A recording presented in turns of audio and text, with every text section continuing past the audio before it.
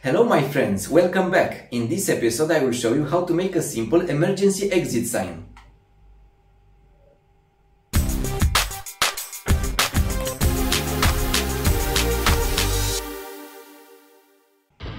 Are you tired of getting lost inside your house during power outages? What the hell just happened? Well, don't worry, because now you can build your very own emergency exit sign. Now let's build some LED signs. I have this plexiglass or clear acrylic board from an older project. I will use a handsaw and slowly cut two smaller pieces. The edges are very rough, I need to make them smoother with a sandpaper block and a cutter. The plexiglass has a protective film, so I can write on it. I will make an exit sign first. I will cut the outline of the arrow and the letters using a small cutter. Then I will remove them. The rest of the protective film will remain for protection until the end. I need to somehow modify the letters so they will be illuminated by the LEDs. So I will use my cheap and useless rotary tool with this small grinding drill bit.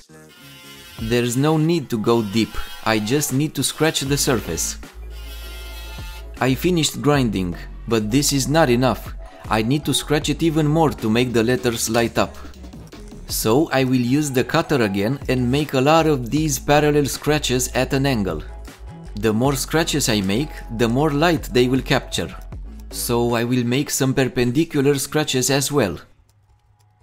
Okay, that's enough scratching. So far it looks bad, so what's next? To illuminate the plexiglass panel, I will use these 5mm diffused LEDs. They have a common cathode and 3 colors, so you can use them for different types of signs.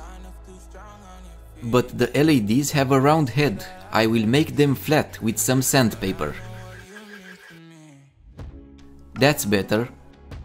For this panel I will use only the green light, so I will cut the 2 unnecessary pins, but I need those pins.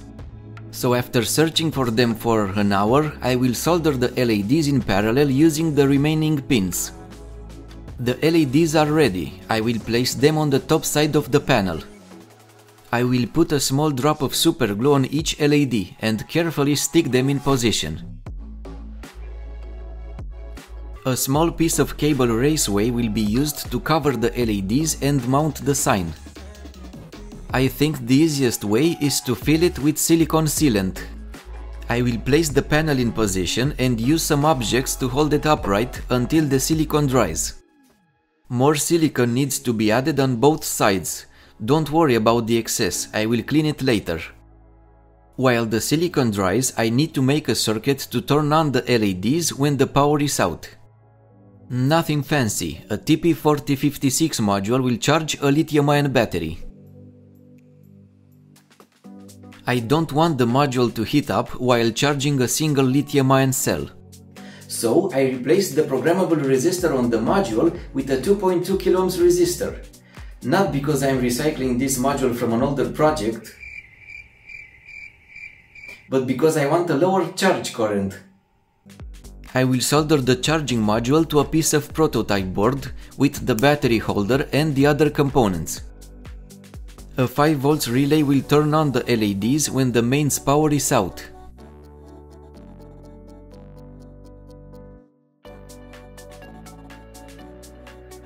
The LEDs need a resistor in series or they will burn. A 1 watt and 47 ohm resistor should be enough.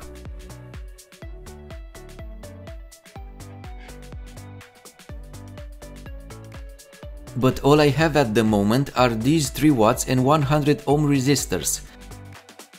So I will solder 2 of them in parallel to get 50 ohms.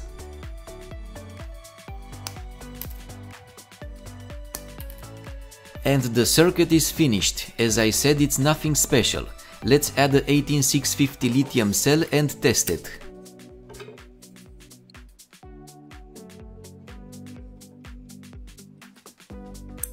When the mains power is interrupted, the LED lights up, and when the power is back, the battery is charging. This video is sponsored by my patrons. I want to thank all my patrons for their support. If you want to see these videos a few days earlier and more DIY videos, please check out my Patreon page. The LED panels will be connected to the circuit board with long-ass wires. Now I can finally remove the protective film. Hey, that's pretty powerful. I was afraid that 4 LEDs are not enough, but actually they are. You can also add more LEDs if you want to blind the neighbors. If you look closely, you can see that only the scratches are illuminated.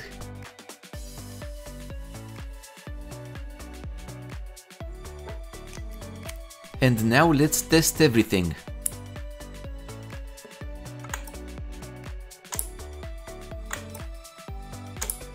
If a single lithium-ion cell with resistors isn't good enough for you, you can make a bigger battery pack, and then you can also add a step-down converter for a better efficiency. I know what you're thinking. Scratching the plexiglass panel is too much work. Can't we just paint the damn thing? Well, my nerdy friends, you're in luck, because I have one more plexiglass panel and it's ready for painting, so we can compare them. But what should I write on it? I know. There we go.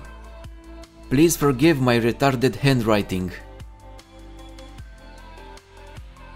On this panel I added a tiny switch so I can toggle it between green and red.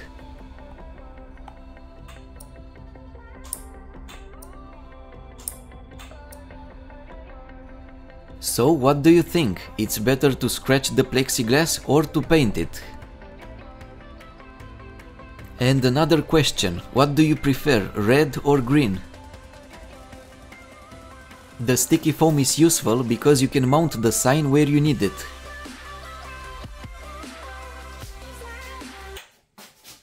What the hell just happened?